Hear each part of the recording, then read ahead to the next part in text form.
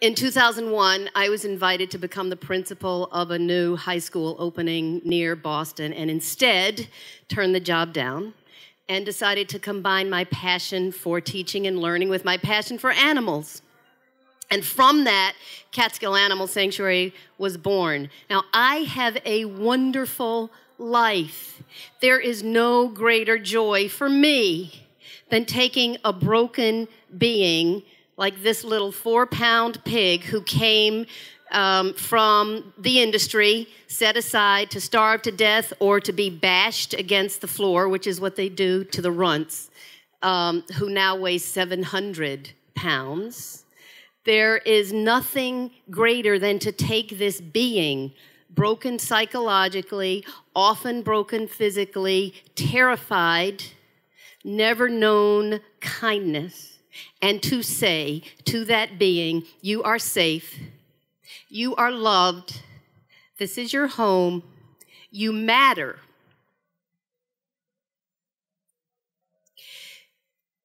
We have taken in over 3,000 now animals from direct rescue, animals from hoarders, animals from industry, escapees from meat markets, chickens from mailboxes, roosters from dumpsters, just lots and lots of situations you would expect of animal sanctuaries, but also many that you wouldn't. That part of the work is not why I am here right now. I am here right now with a very simple message.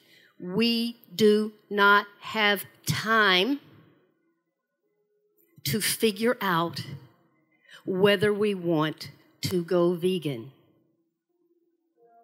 We do not have time to let our taste buds, what we put on our tongue, bring about the destruction of this beautiful planet. But that is what is happening.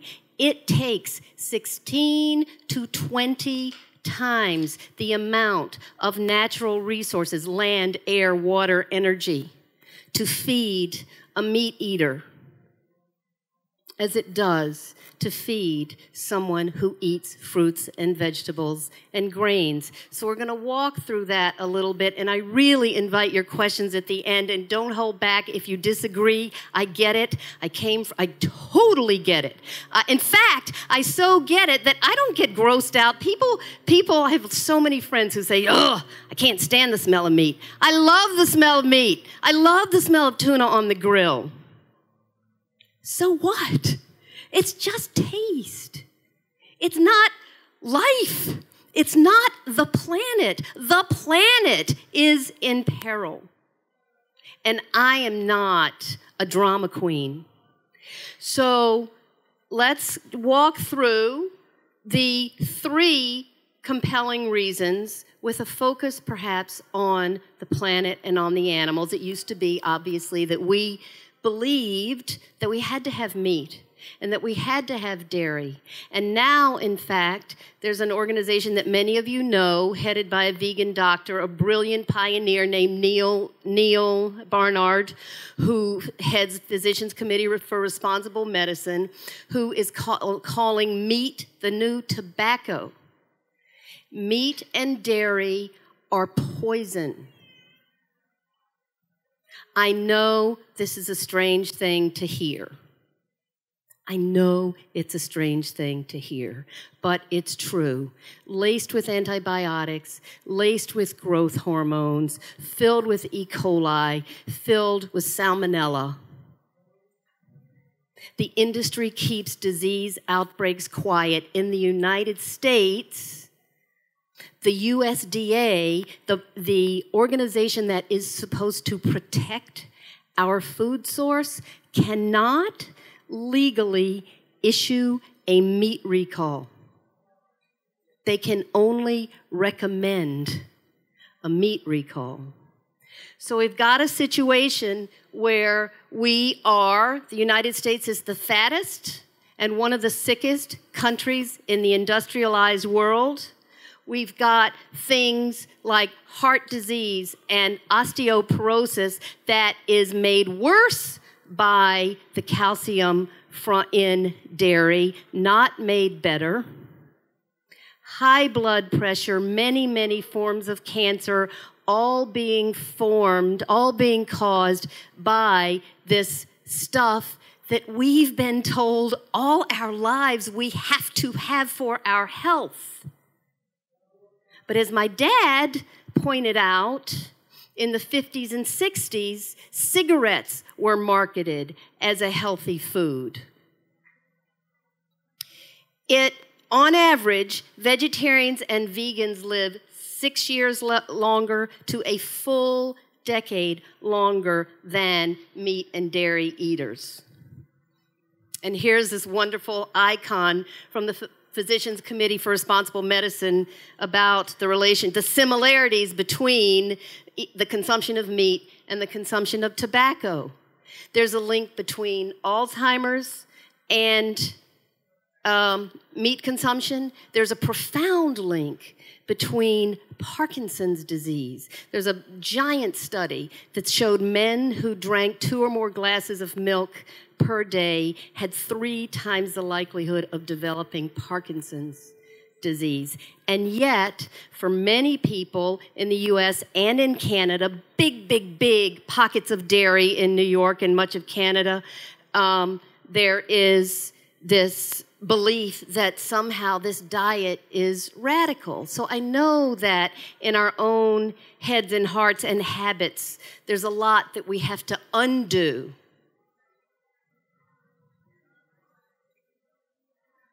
This beautiful earth, this beautiful planet,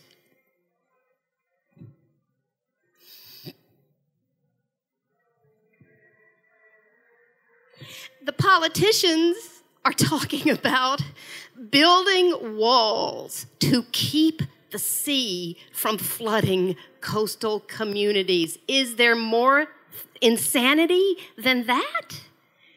We're going to keep out the oceans. We're going to build houses on stilts as opposed to saying, let's look at the root of the problem. Let's look at the cause. And 2 extremely mainstream organizations, the United Nations and World Watch Institute, nobody's going to call them radical organizations, said in very, very highly publicized studies that the UN said 18% of our greenhouse gases, which are the primary reason we are cooking the planet, they're trapping they're getting trapped in the atmosphere, and we're cooking. We're getting hotter and hotter and hotter by the year. They said 18% of that gas is being created by agribusiness. Several years later, World Watch Institute said, no, that was a flawed study. 51% of our greenhouse gases are being caused by our diet. Now, I don't care which is right. I don't care if it's 18 or if it's 50 or if it's somewhere in between. The fact is that it is only us who can undo that.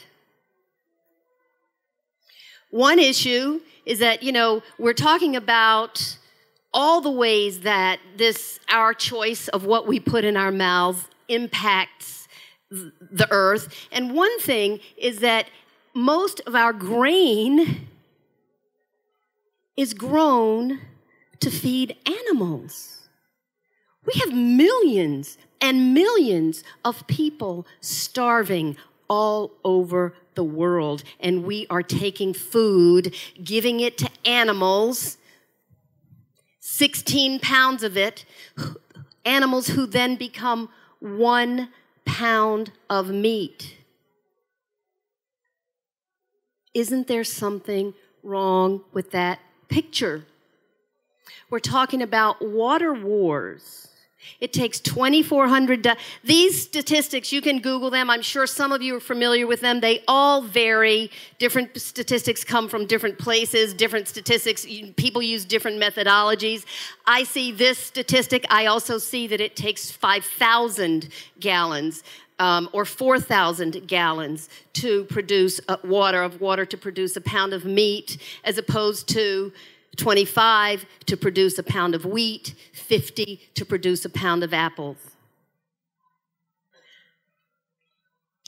The Amazon, the vital Amazon, the life force of this planet, so much oxygen in that beautiful area is being taken down to the tune of a football field-sized area every second. These are just a few of the horrifying things that we're reading about. The number one cause of our water pollution, the number one cause of huge dead zones. There is one the size of the state of New Jersey right in the Gulf of Mexico, where the pollution from the factory farms goes into the river, it goes downstream, it creates an algae bloom that chokes out all of life. This is something I only came across recently. There's a massive aquifer under the Great Plains state in the U.S., and we are predicting that it's going to be, in the next few decades, it's going to be dry because the beef industry is taking it, and that a 5-state region of the United States will be unable to support the human population. Think of a little apple. Think of a little apple as representing the earth. Carve that little apple into quarters. Put 3/4 of it aside to represent water, because water comprises 3/4 of the planet. We only have a quarter left. A quarter of it is too hot. A quarter of it is too cold. A quarter of it is already used up by houses, buildings, infrastructure. You slice and you dice. And if there are any teachers here, this is a wonderful activity to do with children. Anybody can understand this. You slice and you dice, and what you're left with is 3% of the planet on which life can survive. We can't keep doing this. The human population is predicted to be 9 billion by 2050, and it takes 16 to 20 times the amount of natural resources, land use, water use, energy use, grain, to feed us as it does to feed a vegan. Well, us meat eaters, most of us.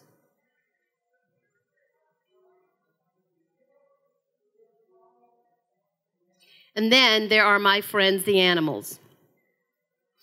A lot of us typically rule out, I certainly did, I certainly ruled out one animal product at a time. It's a big life change. I didn't go vegan. I didn't see a film on Monday and wake up on Tuesday and go vegan. I first eliminated meat, beef, and then chicken, and then fish, and then eggs, and then cheese. And from what I've read, that's a very typical journey for people. So we're going to go quickly through that. These animals, pigs. I'm doing this because my guess is that there's some of all of us in this audience. There's some beef eaters in the audience. There's some people who are struggling to be vegan in the audience. Pigs have the intelligence of young children.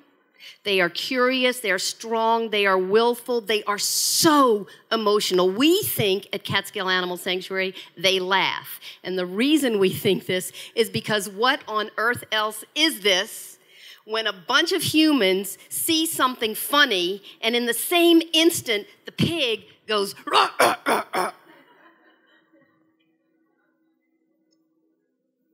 So you take these animals, so emotional and so willful and food-driven and driven to, they love to solve problems, right? They're marvelous, wonderful animals, just about, they have the minds of young children. And you take them and you put them in an environment in which they cannot turn around. You take the mother pig, as soon as she has her first heat, and put her in a little crate with metal bars, and she can't turn around. She can't really lie down very easily. And it's in a building, and she's breathing in the acrid ammonia from the feces that have fallen through the metal slats below her. And they go mad, is what we have heard from people who see them, and I absolutely believe it, because I would go mad, and I don't think they are so very different from us.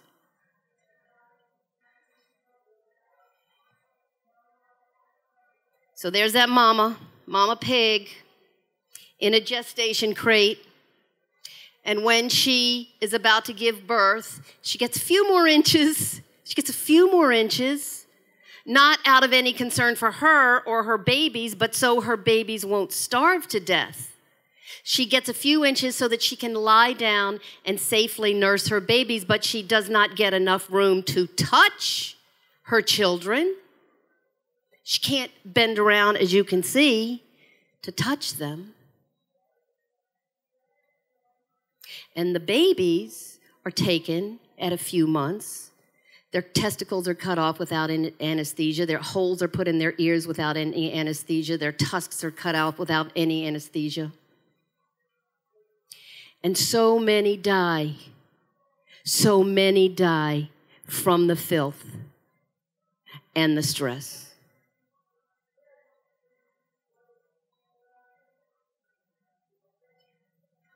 Okay, that sounds really bad. I'll just eat chicken. I'm just going to eat chicken. They're only chickens. One of the most beautiful animals I have ever met was a little chicken named Polly. I don't have time to tell you about Polly, but Polly changed my life. Chickens are smart. Lots of studies out of England particularly, but lots of studies are saying they are so much brighter than we ever believed them to be. We grow we don't need to talk about this. We grow 8 billion chickens in the U.S. alone. Right? They are given 42 days to live. Now, those slides that we skipped over in the interest of time showed you how we're growing them so many times faster than we did just a few years ago, a few decades ago. Because this is capitalism gone wrong, you guys. It is capitalism gone bad. All we care about, if we are the industry, is money. Chicken is my product. I grow it as quickly as I can in the least amount of space for the least amount of money so I can put more money in my pockets. And obviously, I'm not talking about my pockets, right? So that I can put more profit in the hands of the stakeholders, the shareholders. So many of these birds, look at that. Imagine the ammonia, right? Their throats are burning, their eyes are burning, their legs give out, 5% of them are dead before the industry comes in to catch them because their little organs cannot take the rate of growth that they are forced to grow. And then the Humane Slaughter Act in the United States, I don't know what the law is here, but in the none, don't have one here either. Humane Slaughter Act, Humane Slaughter Act in the United States exempts all birds. So there's no stunning. These birds die when they're fully conscious. They often go to the scalding tank because the slaughterhouse worker has to slit 140 throats a minute, and the USDA wants him to go faster.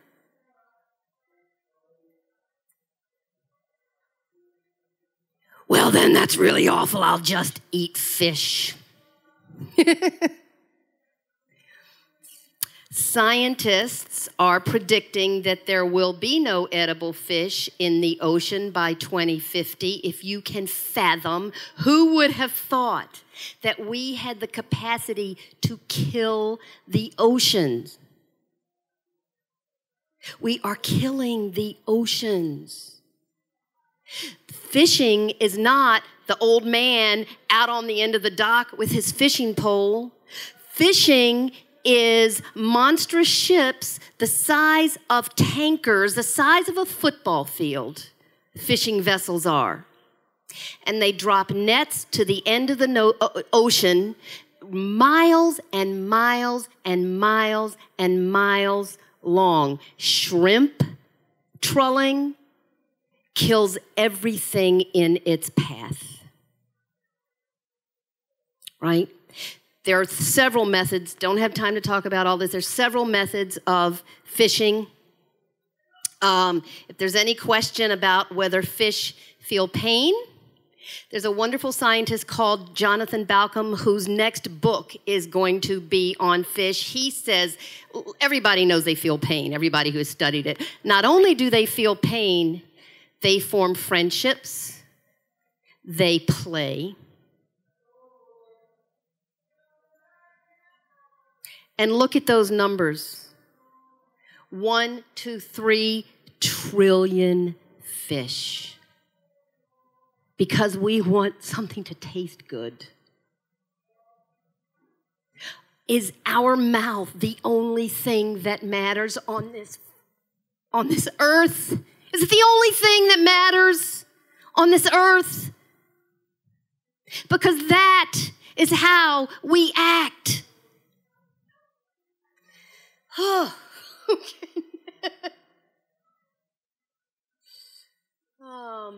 Okay, so look at, there's a hard to read, but an important book called Eating Animals by Jonathan Safran Foer that talks a lot about the fishing industry and the many, many, many, many species who are decimated by fishing.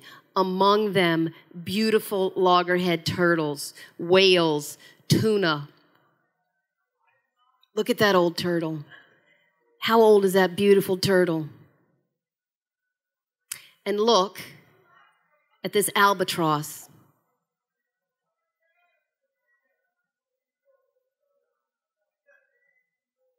Wait, go back one. Oops. Oh, we just lost it. Hang on. So, oh, okay. That sounds really awful. So maybe I'll be vegetarian. I am going to be vegetarian. I am just going to eat eggs and cheese. Don't be a boy if you're born to the egg layers.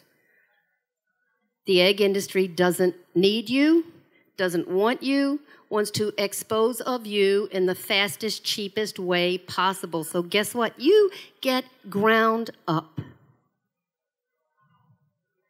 You get ground up alive right after you're born. Or gassed, or crushed, or suffocated. They're finding most industries are moving toward the grinding up method because that is quick. The girls get stacked, get taken after they are extracted from their eggs. There's not even natural hatching in the industry. They are extracted by machine from their eggs. They are shipped to the warehouses, and their crates are stacked in rows in the same sort of acrid, filthy environment, right? That's after, by the way, their beaks have been cut off with no anesthesia, because we do not want to damage the meat. And there's a photo of that little animal. And that is what we subject them to do. As many as we can stuff into a crate, and then you eat the eggs from that animal? Really?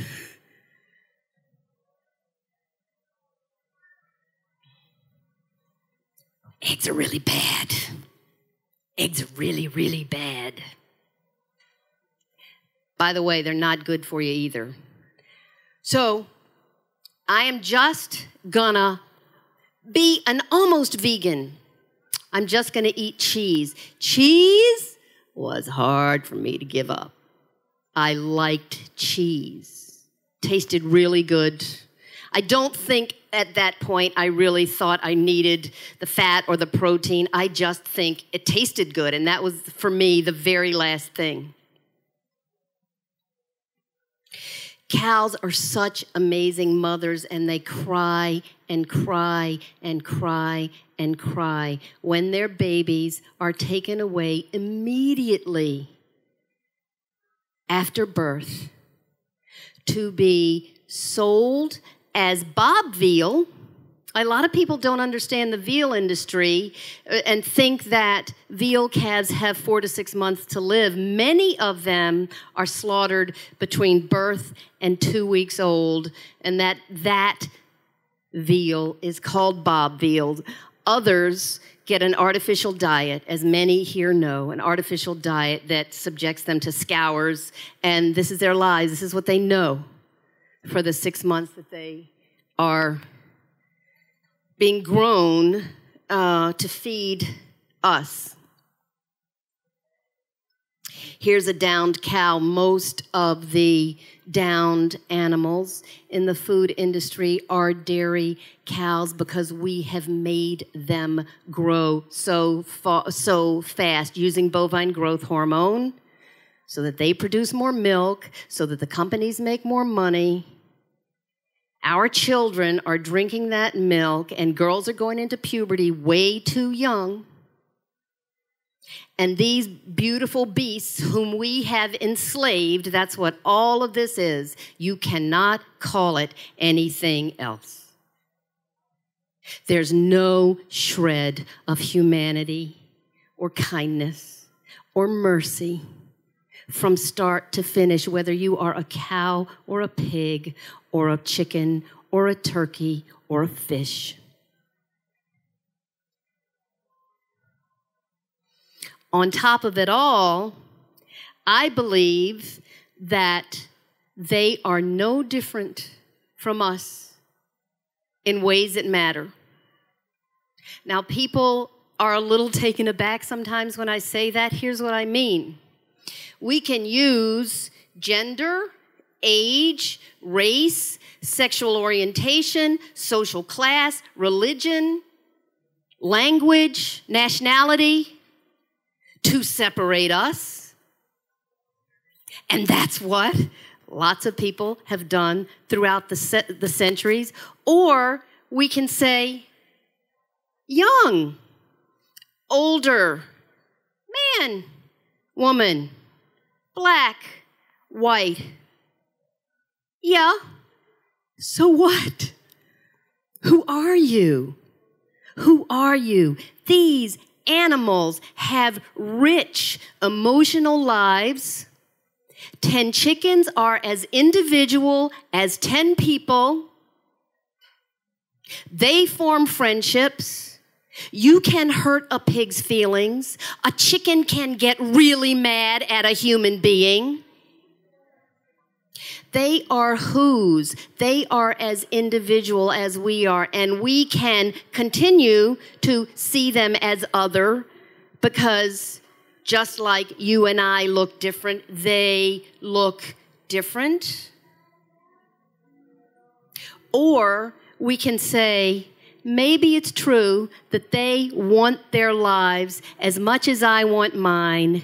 Maybe this kook up here talking is up to something. Maybe it's true that they are as individual and that there's a whole lot going on, more going on here and here than I've ever considered might be true about a chicken or a cow or a fish.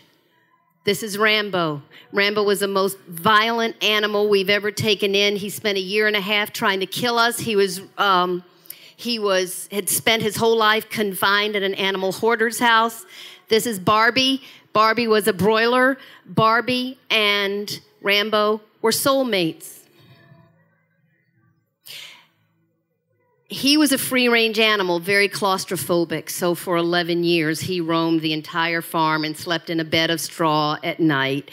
He's a magnificent teacher. Well, when Barbie came in, Barbie was also free-range and could have chosen. We have 110 acres, lots of space to walk around, lots of other free-range chickens to hang out with. But Barbie befriended Rambo. And she would climb on his back and fall asleep.